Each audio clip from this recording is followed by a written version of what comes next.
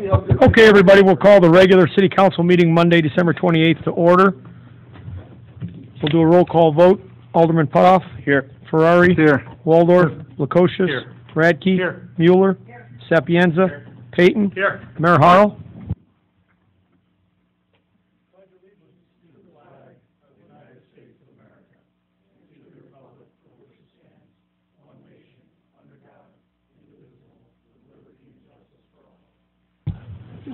Can I get a motion for a temporary chairperson? Nominate Alderman Putoff. Second. Any presentations tonight? Public comment? Bob, you have anything on your mind that we can share with everybody else?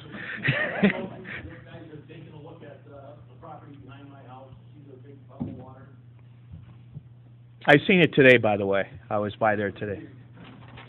Still plenty of room to go, but you know, if they put a bunch of sidewalks, there's a lot more runoff with no way of catching it. Well, I guess that comes up later in the meeting, but I don't see a lot of confidence that will happen. Do we have a motion to approve the regular meeting minutes of December 14th? So moved, Your Honor. Motion by Alderman Waldorf with a second by Alderman Payton. All in favor? Aye. Financial reports, treasurer's report, city clerk's report, general fund, report of sales tax, electric financial report, water financial report. Do we have a motion? We accept them all the reports into the record. I'll second that. Motion by Alderman Waldorf, second by Alderman Lukosius. Any comments? Okay, couple comments we had. You notice that the city sales tax is up about 5.4% for the year. That continues to be a nice number for the city. City also received about $270,232.29 from the state of Illinois. That's the video gaming tax, the use tax, the 911, and the MFT funds. So those have been received in the amounts of a little over $270,000. In addition to receiving that, we also did get a Christmas card from the Rauner family, which I know everybody will cherish. Send him my thanks, please. All in favor? Aye. Committee reports, Finance and Safety Services, Alderman Radke. Yes, Your Honor. First thing in the Finance Committee is disbursements. Total disbursements for December 30, 2015 are $2,275,624.81. I move that this report be received, placed on file, the bills paid in the usual manner. Second, Your Honor. A motion by Alderman Radke with a second by Alderman Ferrari. Any comments or questions on the disbursements? We'll have a roll call vote. Alderman Putoff. Aye. Ferrari. Aye. Waldorf. Aye. Lukosius. Aye. Radke. Aye. Mueller. Aye. Sapienza. Aye. Payton. Aye. Approve volunteer ambulance services, Alderman Payton. Yes, Your Honor, I have approved volunteer ambulance service activity summary for November 2015. I'd like to make a motion that we accept this report and place it on file. Second, Your Honor. Motion by Alderman Payton, second by Alderman Ferrari. Any comments? All in favor? Aye. Anything else from the Finance Committee or Public Services? Alderman Lukosius, please. Yes. I have the Electric Department monthly report for the month of November 2015, and during this period we sold 18,694,904 kilowatt hours, which resulted in charges of $1,777,688.50. I'd like to make a motion that we accept this report and place it on file. A motion by Alderman Lukosius with a second by Alderman Sapienza that the Electric Department monthly financial report be placed on file. All those in favor? Aye. Next, Your Honor, I'd like to make a motion to execute professional services agreement with Shive Hattery for mechanical, plumbing, electrical engineering for the Public Works building in the amount of $43,500. We have a motion from Alderman Waldorf. I'll second that. Second from Alderman Lukosius. Any comments on that? Yes, sir. The the amount and the motion to execute this agreement is for design work, with the bids for the actual on-site construction work coming later. Eric, do you have any more comments on that? No, that's correct. I talked with two firms over this work. If you remember the first time I presented the Public Works building and going through the line items that will need to be completed as we move forward. This is one of the line items, the MEP consulting work. What they'll do is they'll look at the HVAC system, the plumbing, the electrical, size everything for what we're requesting, check code compliance, and then give us the line drawings, which we will then develop bid packets and put them out to bid for contractors. Additionally, on this as well, we went through the design review committee a couple weeks ago. I met with them. There were a few comments on the floor plan. After this is complete, we'll be able to finalize that preliminary floor plan that we had. Thank you. Any other questions, comments? We have a motion by all. Can I ask? Sure. How far along are they before the weather? Any concrete work done? Quite a bit on the walls, a few hundred feet of wall. I'd say we're probably at the 50% mark on the concrete work. Stopped up there last week. I know they were up there this morning yet in the weather. They weren't pouring concrete, but prepping. And last week I was there, they had most of the footings completed and about 300-400 foot of wall. Yeah, it's in the contract with them under that bid packet that they have to take all cold weather precautions while doing that. So heated blankets, et cetera. Okay, we have a motion from Alderman Waldorf with a second from Alderman Lukosius. We'll have a roll call vote. Alderman Putoff. Aye. Ferrari. Aye. Waldorf. Aye. Lukosius. Aye. Radke. Aye. Mueller. Aye. Sapienza. And motion approved. Any other items under public services? No, sir, thank you. Clerk Bartley? Peyton says aye. Alderman Payton. Aye. He does that a lot. Duly noted. I acknowledge your presence here, Tom, tonight. We have some important ordinances tonight, tax abatement ordinances. Attorney Schweigert, do you have those? Just as a brief summary of municipal finance and bond finance, there are generally, there can be tax anticipation warrants, but there are generally two types of bonds that governmental units issue. One would be revenue bonds, and the other would be general obligation bonds. A revenue bond, by definition, payment would be from the revenues of the system for which the bonds were issued. So if you had strictly a revenue bond issued for a water and sewer project, the revenues from the water and sewer project would be pledged to pay that bond. If there weren't any revenues from that, bondholders would not get paid. The other type of bond is a general obligation bond, which really pledges the full faith and credit of the municipality. And then of general obligation bonds, you can have what's called an unlimited tax GO, or UTGO, which is unlimited tax general obligation bonds. Those are the most favored type of bonds because if they're not otherwise paid, the bondholder has a tax levy upon all property within the city, and that's a forced levy, and that's in the bond ordinance when it's passed. The amortization of that bond is direct tax levy each year on the property taxes. This evening you're going to pass 4 tax abatement obligations. Those tax abatements total about $1.7 million. And for a $100,000 fair market value home, those abatements would save about $215. So in other words, but for the tax abatements, $100,000 fair market value home in the city would otherwise be taxed an additional $215 for next year's taxes, but you abate those. And in the 39 years I've been here, they've always been abated. Now, why do we have general obligations on revenue bonds?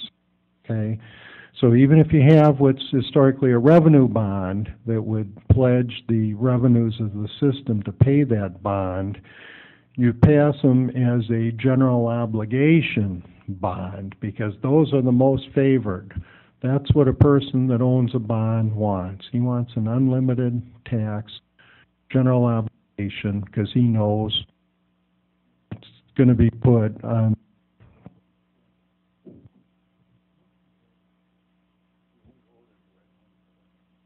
They're just a little challenging to operate. Sure as work. Okay, here we go. So there would be a general tax levy each year to provide for the amortization of those bonds. Well, even if we have a revenue bond that's used for water or sewer project, or electric bond to use for an improvement to the electric department, we pass a general obligation bond because that's what bondholders want, and because they want it, the interest rate is lower. Even at today's low rates, the difference in interest rates between a revenue bond and a unlimited tax general obligation bond today would be maybe 30 basis points. Now, what is a basis point? 1%, okay, 1% is 100 basis points. And when you talk about interest rates and that, they always like to talk about basis points, but just think of 1% as 100 basis points. So if you had, say, a 10-year bond issue, it would probably be around 30 basis points cheaper to issue it as a unlimited tax general obligation bond as opposed to a revenue bond. If you went out to longer-term bond, which is normally done for capital infrastructure improvements, of 20 to 25, 30 years, the difference in cost may be up to 100 basis points difference. And it's not only the difference in the interest rate between those two, but when you go with a straight revenue issue as opposed to a GO issue, you have a lot of additional bond costs. Because you provide for what's called sinking funds, so you put money away each year in what's called a sinking fund, so the money will be there for the bondholder. You're paying normally a big bank some escrow fees, and bond costs by a bond counsel are higher for those bonds than they would just a straight unlimited tax general obligation bond, because they have to provide for the escrows and they provide all these additional bond covenants. So what would that mean? Take a typical issue of, say, $2 million. If you could save 100 basis points a year on that, that would save you $20,000 just for 1 year. So that just gives you a general summary of the difference between revenue bonds and general obligation bonds. But the city, historically, and I can say with certainty for the past 39 years, has always passed tax abatement ordinances to abate those tax levies that would be imposed by the general obligation bonds. But you issue them that way to save yourself a lot of interest expense.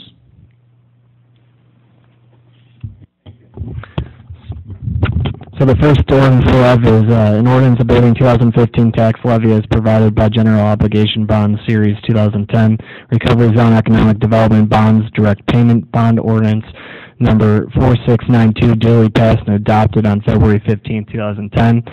This provides for a abatement in the amount of $222,200.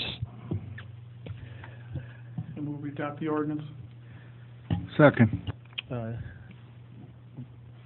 Motion made by Alderman Radke, was seconded by Alderman Ferrari. We'll have a roll call vote, please. Alderman Putoff. Aye. Ferrari. Aye. Waldorf. Lukosius. Aye. Radke. Aye. Mueller. Sapienza. Peyton. Aye. Ordinance adopted. The next ordinance is an ordinance abating 2015 tax levy as provided by $3,035,000 bond ordinance number 4657 entitled an ordinance authorizing the issuance of general obligation bonds series 2009A of the city of Peru, Illinois, duly passed and adopted on October 26, 2009. This provides for an abatement in the amount of $368,612.50. We have an ordinance. What's your position? I'll make a motion to accept the ordinance as written and read. A motion made by Alderman Ferrari, was seconded by Alderman Mueller. A roll call vote. Alderman Putoff. Aye. Ferrari. Aye. Waldorf. Lukosius. Aye. Radke. Aye. Mueller. Sapienza. Peyton.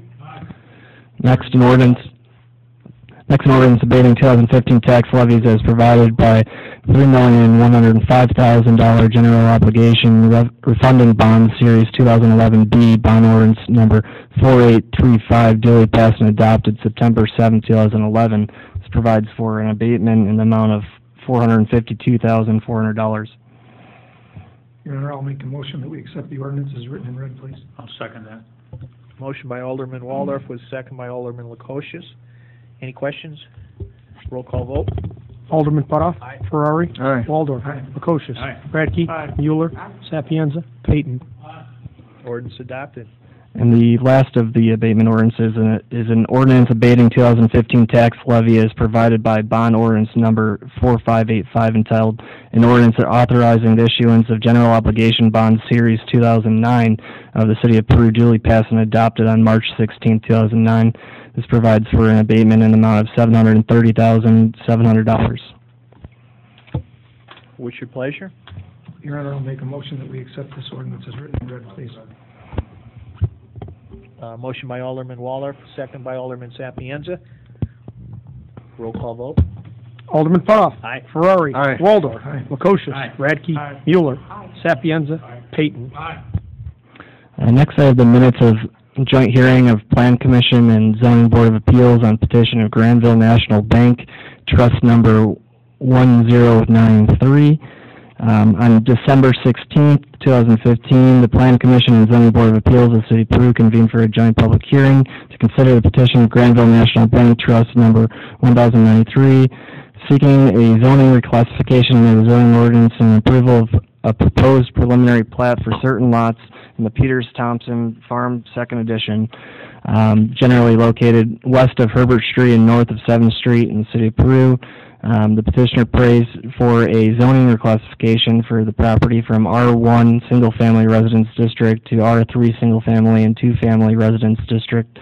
He prays for the approval of a proposed preliminary plat for lots 6, 15, 20 through 24, and 34 through 38 of the Peters-Thompson Farm Second Edition for said purposes. James Giordano III was sworn and appeared on behalf of the petitioner. As I said, the petitioner is a trust, and with the many family members, Cheryl, Dave, Bill, and the two daughters are the beneficiaries of the trust. Mr. Giordano said that he was a resident in the city of Peru and desires to develop a portion of the Peters-Thompson subdivision for duplexes and requests that 12 lots be rezoned from R1 single-family residence districts to R3 single-family and two-family residence districts to allow for the construction of the proposed duplexes. The duplexes will not change the size, or the zoning reclassification will not change the size of any of the lots as presently platted. No variances will be required. The zoning reclassification would change the side yard setbacks from 15 feet to 6 feet, and would also reduce the required front and rear yard setbacks. Mr. Giordano stated he believed there was a need for duplex residences for sale to empty nesters and younger couples who are renting but wish to buy. They would be sold separately as 2 units, A and B, from each lot. The preliminary plat he sought to be approved isn't final. The proposed covenants, restrictions, and development plans would be submitted with the final plat. Mr. Giordano introduced pictures of the proposed duplexes he desires to construct. They would be two-door style with stone, brick, James Hardy siding to blend in with the neighborhood. They would be approximately 1,350 square feet on each side, up to 2,000 square feet on each side, with the first duplex proposed to be constructed being 1,550 square feet each side, consisting of two-bedroom duplex with a den and two-car garage.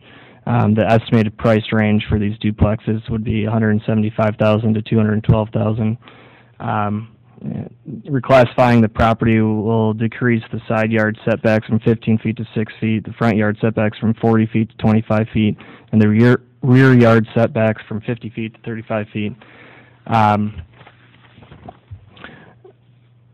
There were some objectors present, Eric Hege, John Vizzetti, Mark Scolari, Joe Bergoni, Mike Biagini, and Denise Scolari were sworn in and voiced their objections.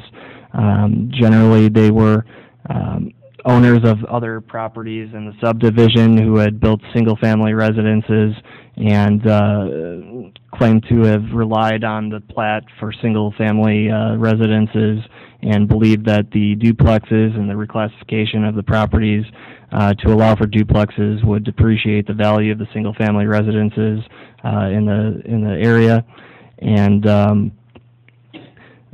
objected to the proposal.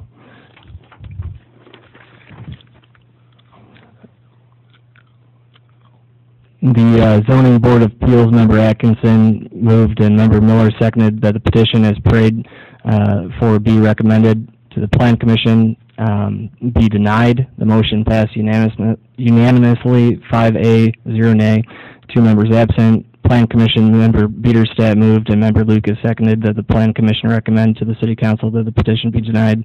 The motion also passed unanimously, 9 members aye, 0 nay, and 1 member absent. Okay, what's the council's decision on this? As you, Alderman, a lot of us were at the meeting and heard the complaints from the residents, and as a alderman of that ward, I'd like to make a motion that we accept the minutes of the meeting and adhere to the decision of the Planning and Zoning. And I'll second that. A motion by Alderman Lukosius, a motion by Alderman Putoff to concur with the Zoning Board of Appeals decision not to move ahead with the property. All in favor? Aye. Aye. Any questions? That's it. Next, we have the minutes of the joint hearing of the Plan Commission and Zoning Board of Appeals on petition of SRC Peru LLC. The Plan Commission and Zoning Board of Appeals convened for a joint public hearing on Wednesday, December 16th, to consider the petition of SCR Peru LLC seeking waivers and approval of the proposed re-subdivision of lots located at 1655 38th Street in Peru, Illinois. The petitioner seeks approval of the following waivers from the City of Peru Subdivision Site Development Regulations Ordinance number 3239. As follows: A, the requirement for a preliminary plat and subdivision improvement drawings because the same were previously done for the property as a waiver to section 4.01A(c)(4) of the subdivision ordinance. B, the plan review and plan review fees pertaining to the construction improvement drawings as a waiver to section 4.01A(2)(a). C, the infrastructure construction inspection fees as a waiver to section 12.01C. D, the requirement of subdivision improvement security as a waiver to section 12.02. E, the requirement of sidewalks as a waiver to section 11.04 of the subdivision ordinance. F, construction plans review fees and construction inspection fees as waivers to sections 4.012 and section 9.11, respectively, of the subdivision ordinance. G, waiver requirements of the design review committee, and H, for such other further relief as was appropriate. The petitioner further requests approval of the final plat for Hobby Lobby subdivision to the city of Peru as described on the plat of re-subdivision. The property is located within a B2 community shopping district zoning classification. James Clinard of Chamlin and Associates was sworn in and stated that the city of Peru desires to realign Venture Drive, and the petitioner has cooperated with the city in dedicating the right-of-way to the city free of charge for the realignment. Mr. Clinard introduced into evidence a proposed final plat for the Hobby Lobby subdivision, which would be a one-lot subdivision containing 8.74 acres and would also provide a 0.69 acre dedication of right-of-way to the city of Peru. He also introduced into evidence a demolition plan concerning Venture Drive realignment together with a plan of the new intersection detail. He stated that there would be no new infrastructure needed for the realignment other than the actual road construction of realigned Venture Drive. The existing entrances at the southeast corner of Hobby Lobby Strip Mall would remain essentially at the same location after the realignment.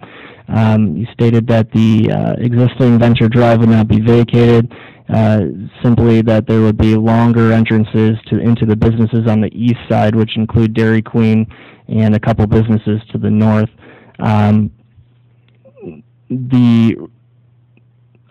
Would be a right turn only out of Hometown National Bank, and the traffic pattern at First Federal Savings Bank would remain essentially unchanged. City Engineer Eric Carl stated that it's his recommendation that the requested waivers be approved because all the infrastructure is in place except for the realignment of Venture Drive, which would be a City of Peru project. There were no objectors present at the hearing. Member Atkinson moved and Member Wuyak seconded that the Zoning Board of Appeals favorably recommend the petition and the final plat to the Plan Commission. The motion passed unanimously, 5A, 0 nay, 2 members absent. Plan Commissioner Basali and Member Bieterstadt seconded that the requested waivers from the City of Peru subdivision ordinance be favorably recommended to the City Council. Motion passed unanimously, 9A, 0 nay, no members absent. And we have the minutes on the realignment of Venture Drive. What's the council direction? I move that we accept the minutes and concur with their recommendation. We have a motion by Alderman Radke with a second by Alderman Payton to concur with the recommendations. All those in favor? Aye. So to follow up on that, we have an ordinance granting waivers from the terms of the subdivision and site development regulations ordinance number 3239 of the City of Peru sought by the petition of SCR Peru LLC. We have an ordinance. What's the direction? I'll make a motion that we accept the ordinance as written and read.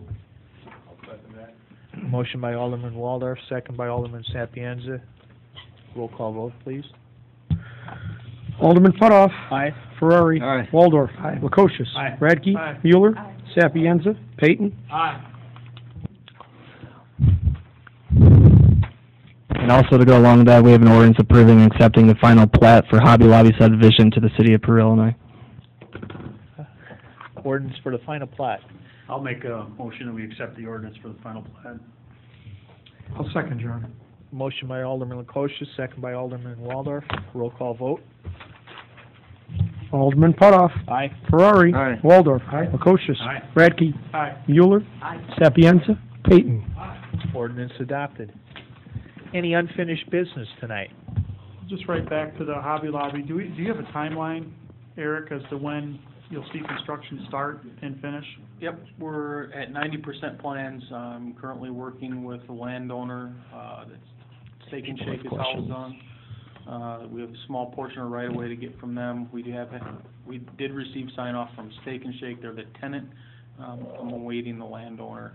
It's a small portion that we're taking, a little bit of improvement to the entrance, the south entrance to Steak and Shake, as well as a relocation of their sign. Provided everything goes well this next month, hoping to have it out to bid at the end of February, construction early spring. You have an estimate on it, Eric? Not right now. I can provide that with next meeting if you like. Any, Previously, prelim plans, we were looking around $400,000. any other unfinished business?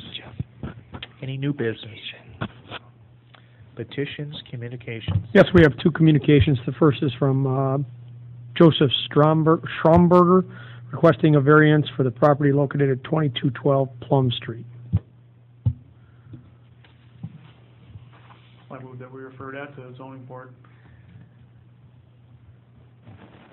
I'll second it. Motion by Alderman Radke, second by Alderman Mueller to refer that to Zoning Board of Appeals. All those in favor? Aye. Next, we have a communication from Rodney Paul Dale and Erica Dale, requesting a variance for property located at 1820 Sycamore Street. Council, what's your desire? I'd make a motion that we refer this to zoning. Second it, Your Honor. Motion by Alderman Lukosius, second by Alderman Ferrari to refer the communication to the Zoning Board of Appeals.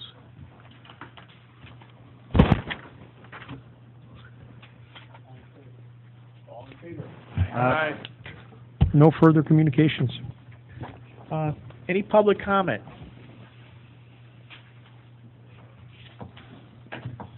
Closed session? I had one other thing before we get any further. I should have said on our new business. I just want to talk a little bit about predicted flood stage. We're looking at, as of tonight, I printed the latest from NOAA, the Hydraulic Prediction Services. It looks like we're going to go to 29 feet, and that'll happen on Wednesday afternoon. 29 feet will put us across Water Street right at the curb, basically about right where we were in June. So, electric department, they worked all day today. They got the pumps and everything going there, so we don't have any issues down there. It's primarily just in the low areas on Water Street that's probably going to go under, that you'll see that happen. So I just wanted to give you a heads up on that. Thank you. What was the stage back in 2013 when it reached its highest? Yeah, 32 feet. That's our action level for the wastewater treatment plant, the east wastewater treatment plant. 32 feet is our action level for that, so we're not going to get close to that. Jeff, did we have any issues today with electrical outages or anything with the ice? No, Amaret had more problems than we did. We had I know Ameren had quite a few problems. Yeah, we had a pole north on 251 and 32nd that was burning, that the cross came off and shorted out up against the post. But other than that, in town, as far as I know, we had no electrical outages. Since all this rain and that, we had monitors and that up on 28th Street. Are they reading below level or doing good, or? No, what we'll have to do is we go and we pull that data. One of them, if you remember, we put a transmitter pump in the road at Marquette Street. That gets transmitted to Gas Voda. So I'll touch base with Al after the rain event and get the data. Anything from the police department? Treasurer's report? Finance officer? Do we have a motion to adjourn? So, Motion by Alderman Ferrari, second by Alderman Waldorf. All in favor? Aye. Larry, good show off your shirt.